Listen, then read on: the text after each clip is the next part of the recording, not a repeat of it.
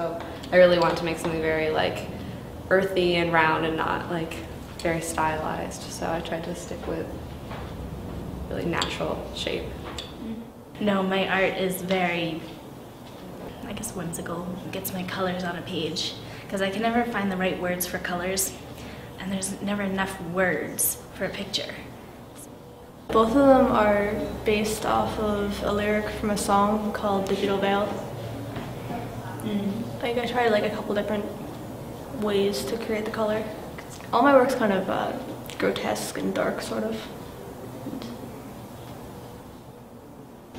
Well, I know I wanted to start with something with a puzzle because I was actually making the pieces myself, but it wasn't working out the way I wanted to. So I was really focused on like all the turmoil I was feeling about what I wanted to do with my future, and I needed to take out that anxiety somewhere. So. Well, it's based off of Harry Potter, so it's the train scene, because I was trying to show the concept that authors, when they first write their book, come up with one idea, but then once it's gone through like editing process and everybody's read it, it's not their own anymore, so it's another book.